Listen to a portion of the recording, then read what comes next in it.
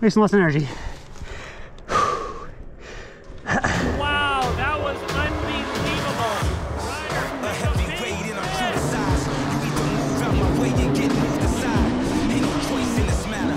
I decide if it's do or die, I'm too strong to take a life. Like a veteran, I've been down the war path. I'll take what's mine. You gotta give me that.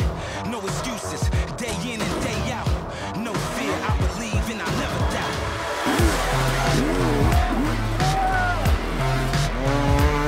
Whoa!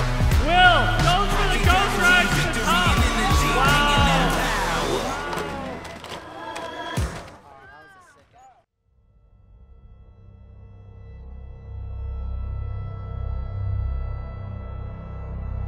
It's wild.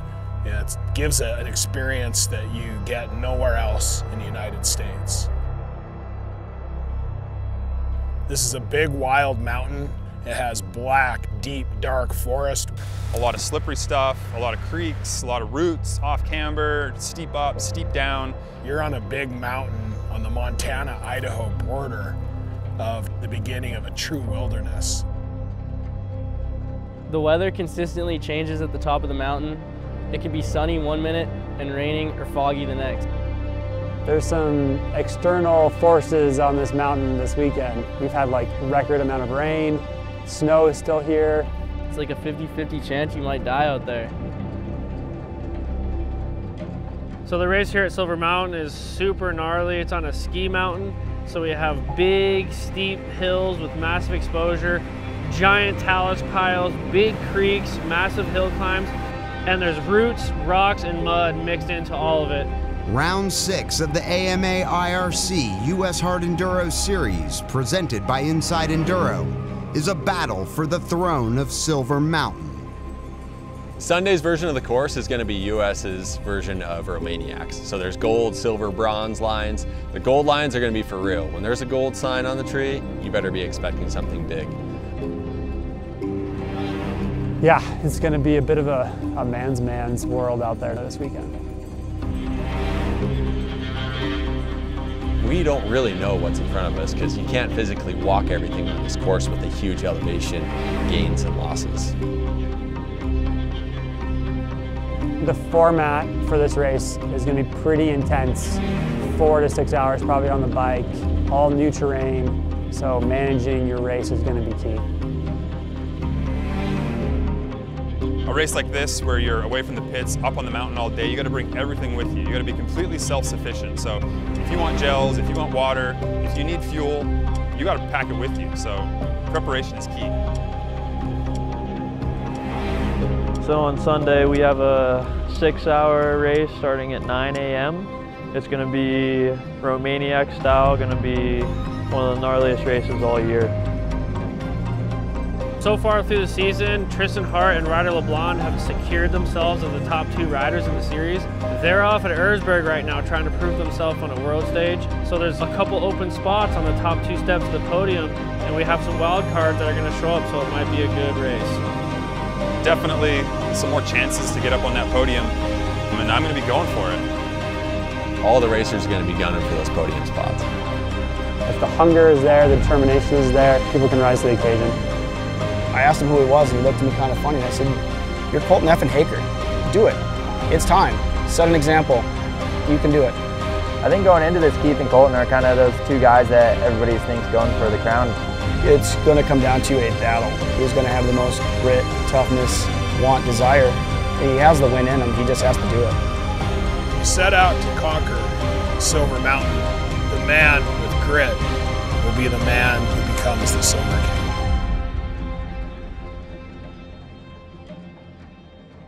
With $10,000 going to the Silver King, over 400 competitors are looking to strike it rich at the Silver Kings Hard Enduro.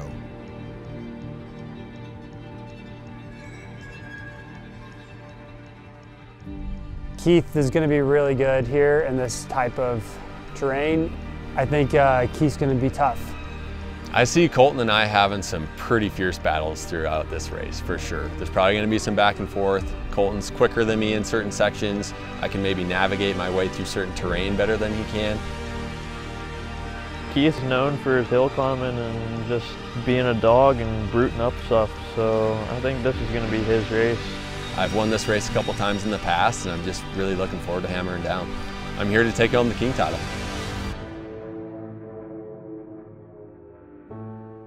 Excitement builds for this highly anticipated event. Inside Enduro kicks off the 3-day weekend with a party as grand as the mountain itself.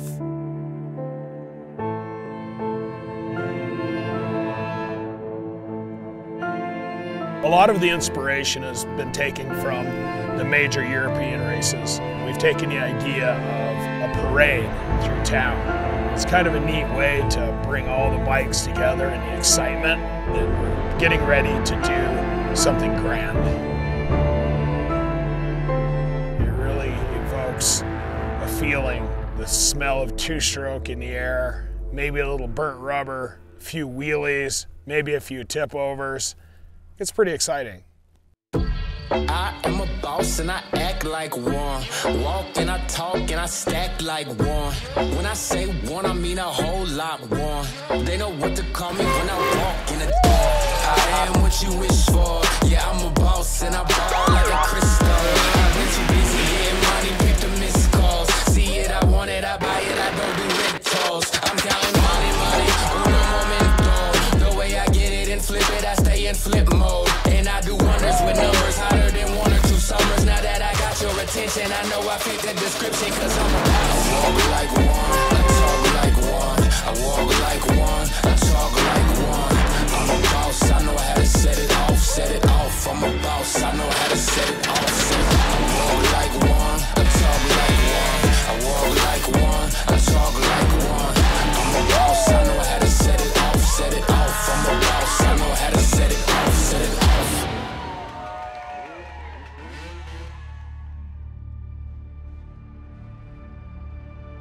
When you see the dirt bikes come together, it just brings a real energy. The town loves it.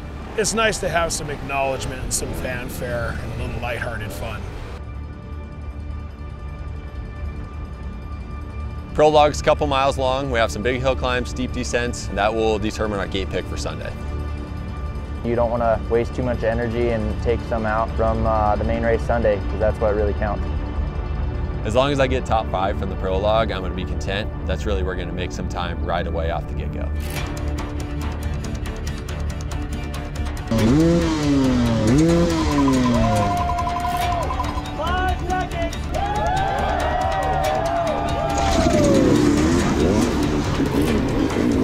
Wave 1 of the pros attacks the Enduro Cross course with a commanding pace. Everyone fighting for a front position. But an early mistake sends Cooper to the ground. The competitors quickly dodge the fallen rider.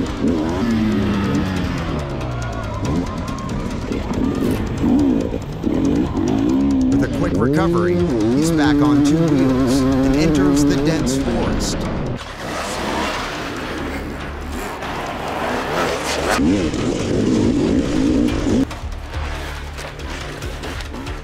Here comes our second line of pros. Off the prologue, we got Tim Apolle on the beta. Out front, trying to catch the first row. He wants that good starting position. Snow drifts are one of the first obstacles they face. Keith and Colton battle for the lead. Cooper passes aggressively to make up for lost time.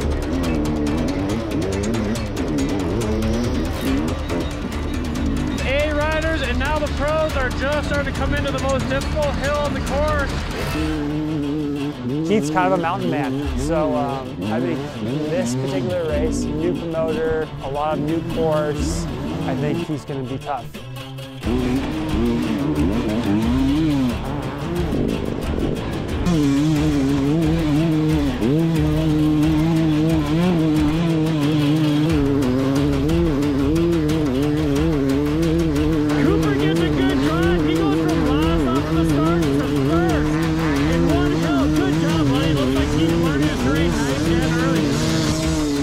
With the Silver Kings Hard Enduro being at a ski resort, there's a lot of elevation change and a lot of steep up and steep down. Going up should be fun. I'm sure there's going to be a lot of pushing, so we'll see who can get to the top of those hills first.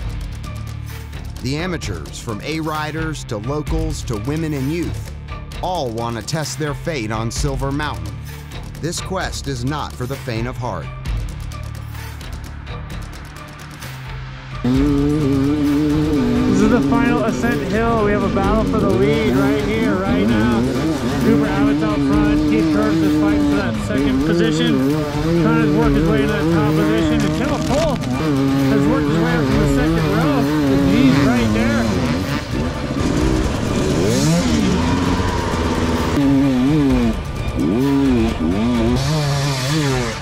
Here comes Corey the Thunder. It's a great drive. Makes it past a bunch of riders. Tim Apolle trying to get his footing here. Keith Curtis secures the win for the morning prologue, with Tim and Colton close behind. The Montana boy Keith Curtis went out there and cleaned up on round 1 of the hot lap of the prologue. So we'll see what he can do with the now wet conditions. Can he go out there and put that thing on repeat and get her done again? We'll find out.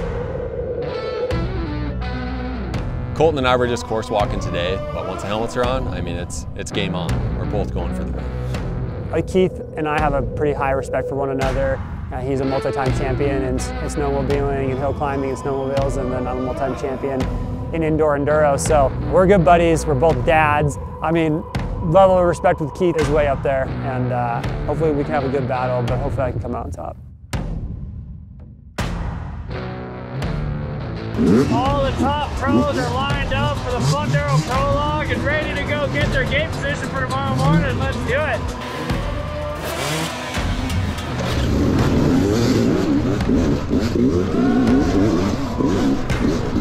With clear afternoon skies, the pros will now complete 2 laps to determine their gate position for Sunday.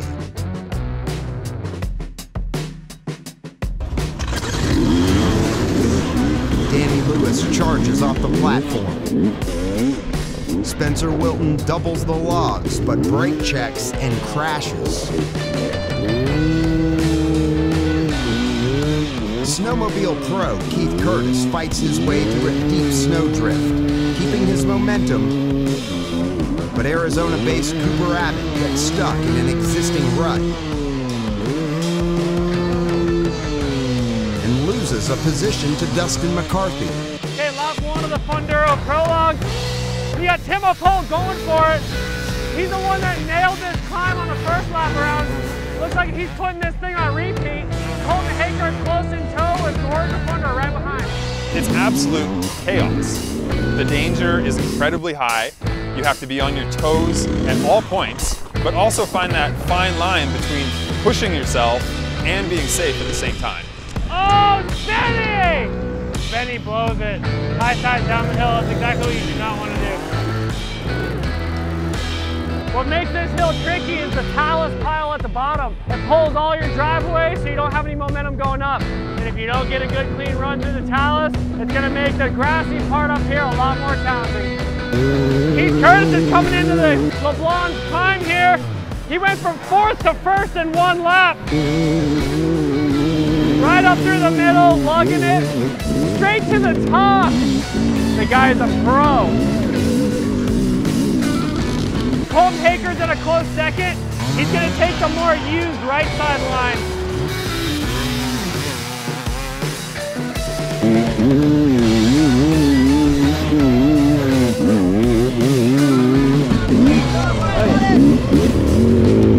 Trying not to wear myself out too much, but I couldn't help but to go hard. Everyone thinks I'm the quiet guy, but out on the course, I really like to show that I'm here to party. Made it up this hill, 1 shot, clean. I mean, I got a little hung up at the top, but the best that anyone's made it all day, so I was stoked on that. Holy shit! Following Cooper on lap 2 here. He is charging like this is the last race that he's ever going to get to race. He wants that good start position bad. Our goal with Silver Kings is to not only test the top professionals, but more importantly, provide a mountain adventure experience for the average weekend rider. The amateurs are the heart of the sport. They're the lion's share of the competitors. Yes, they'll be challenged, they will be dirty, they will be tired, but most of them will get through it. if they have the desire to get through it. And now it's starting to rain, so the elements and the factors are all amplified as the race wears on and desperation heightens. We have riders going out wide, trying to find more new lines to work their way up this hill. With the Funduro complete, riders prepare for the challenges of tomorrow's race, soon to find out what the mountain has in store for them. Good job, guys. Good job. Good show.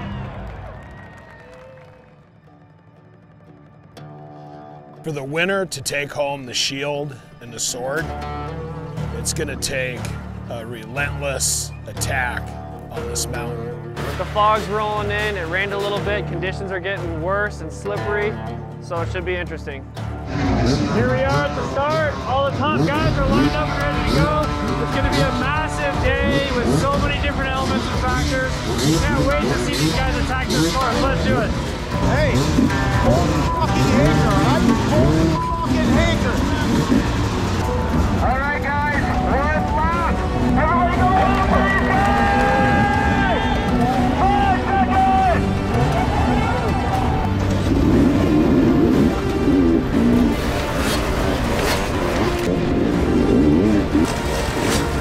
David Garza faces an unfortunate early setback. Every 30 seconds, 5 more riders enter the Enduro Cross course.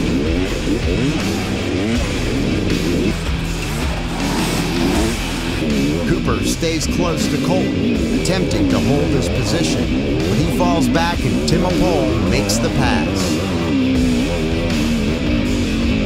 Off to an early lead, Keith Curtis out front, Colton Haaker, Tim Apolle, who was hauling the ass yesterday, and Cooper Abbott.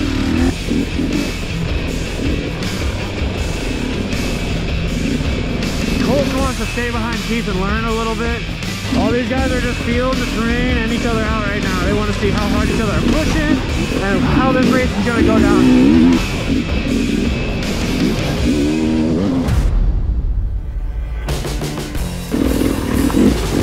David had some issues off the start. His bike didn't start or something. And now he's trying to catch back up to the lead group. He doesn't want to lose those guys just so that he can see their lines. An easy mistake gives David Garza his opening.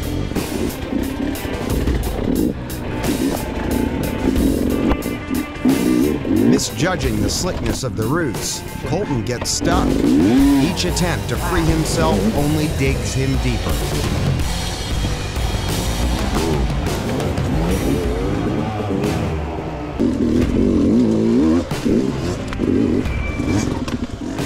Colton frees himself, but expends more energy to regain his position.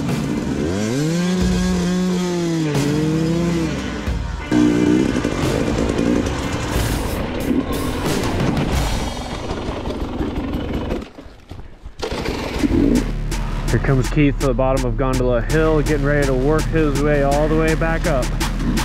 He's got a sizable lead. This is where it starts.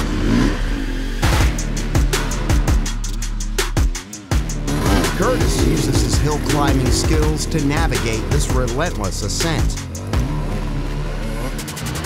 Okay, here comes Tim Apolle at the bottom of Gondola Hill. A close second behind Keith Curtis at 29 minutes into the race. We're about halfway up and this is where it gets really steep and technical.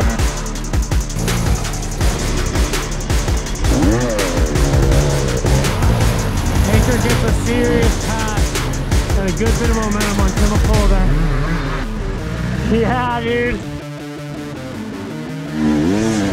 Colton catches up to Keith, putting pressure on the leader at the top of the climb.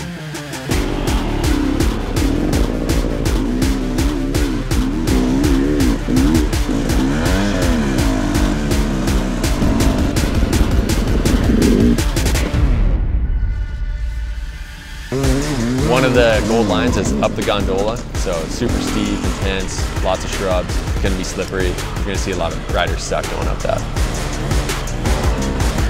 Cooper Abbott and David Garza decided to help each other up Gondola Hill. As this hill gets used more and more, the traction's harder and harder to find. They're gonna do a little team effort and work their way up Gondola Hill. They wanna finish this race and they do not wanna blow all their energy.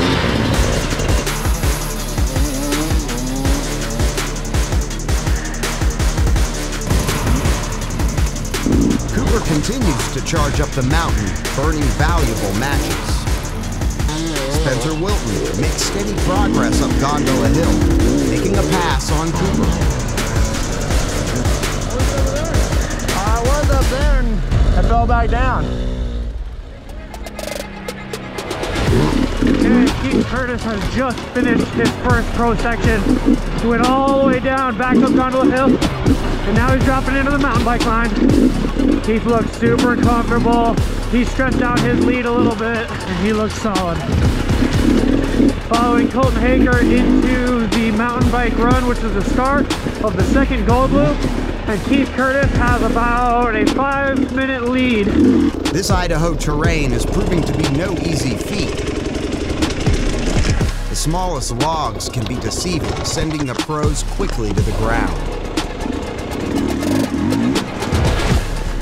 Sometimes when you're really stuck, you're questioning life and you're really like frustrated. You're like stuck on this 2-foot rock. It's just keeping you from going and you're like, what am I doing with my time right now?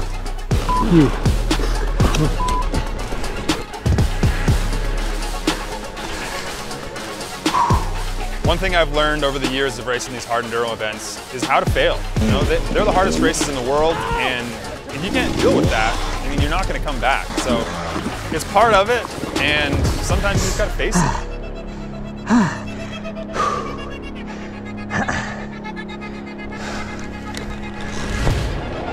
Yeah, brah! How you doing, man? Take this. Gotcha. Go get him. All right, we got Keith Curtis dropping into Milo Creek on this super steep downhill. This takes a lot of skill to get down this, but he's no stranger to these mountains, so he's ready. For our gold class, we have the descent into Milo Creek. They drop into a Jurassic boulder-sized semi-river. It's not horribly deep, but it really messes with the mind. This is one of the first really difficult spots in Milo Creek. He's got the water, he's got to cross the water and go up this ledge, and straight into a super slick log. No problem for Keith Curtis. And these guys will be jumping big rocks in pools of 1 to 2 feet of rushing water. It's white, it's bubbling. You can't see the bottom.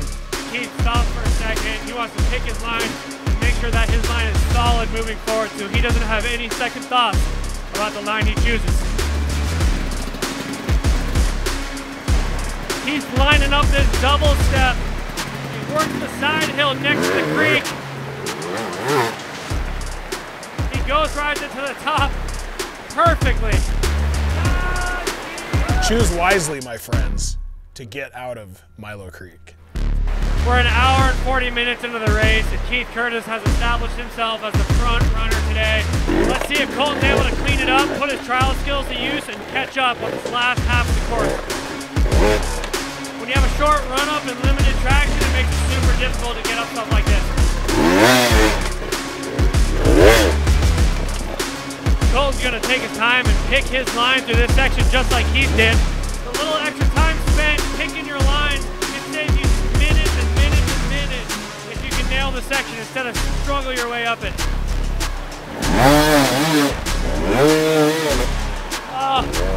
Colton made it up the first step but wasn't able to get the drive to get up the second one. So now he's going to have to burn a little energy and work his way up that second ledge. Colton's the trials guy. Let's see if he can dig out of that pocket with the slippery, slimy roots and get up that second step. No problem, super clean. The rest of the pros face their own challenges to get out of Milo Creek.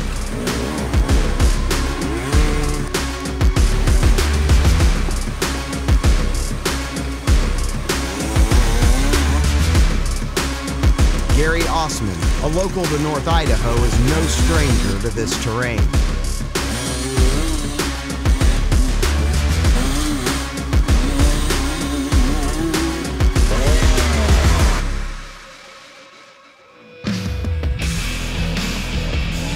scree fields are all different. Sometimes that rock just goes away, and sometimes you actually get contraction. So momentum is really the only key to the scree fields. Going up the scree field is like a totally different technique. It's not like being loose on the bike. It's more like try to tight the bike and give it full throttle and go up there.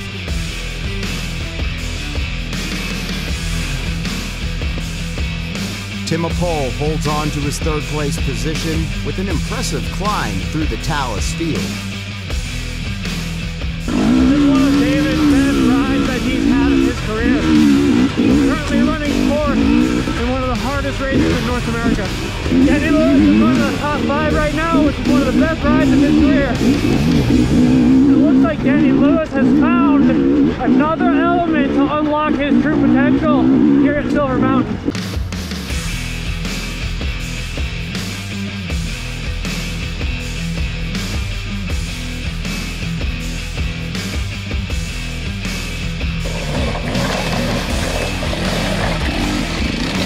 Danny Lewis working his way through this talus field. Now that there's been a little bit of rain and other riders that went through here, it's super slick and it's making it a little bit more tricky. We have Tim Apolle in third, way out there.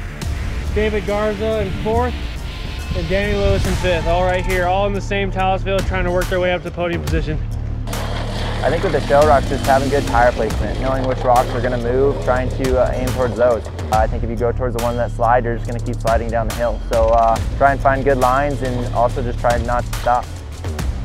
Here comes Cooper Abbott. He looks absolutely phenomenal, working his way through this scree field in 6th place.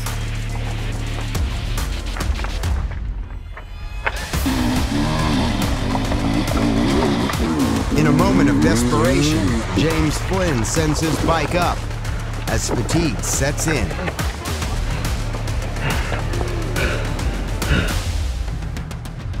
Yeah, we have more gold riders picking their way through the talus field here little by little.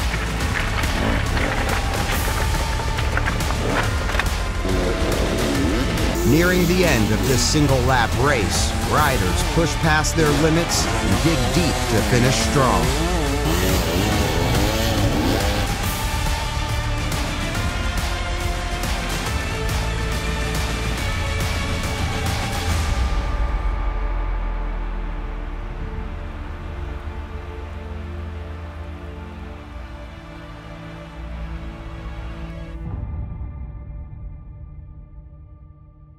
With resounding confidence, Keith Curtis crosses the finish line with Colton just 38 seconds behind.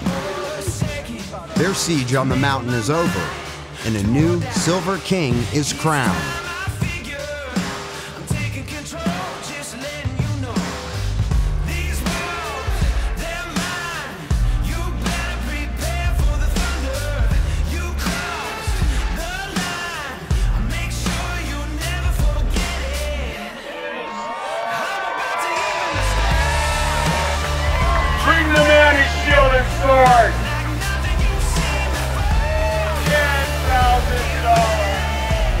It was always my goal to make it into the top 5, and now I'm on the podium, so I'm stoked. Danny Lewis earns his career best with a solid top 5 finish. Being the youngest guy, it just makes it that much more fun to go out and beat the older guys.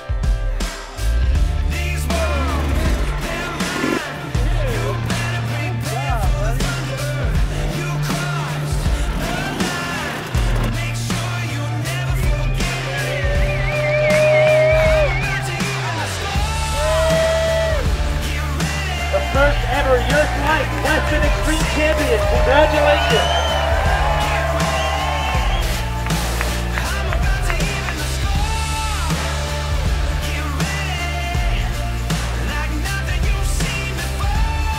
The women's silver king.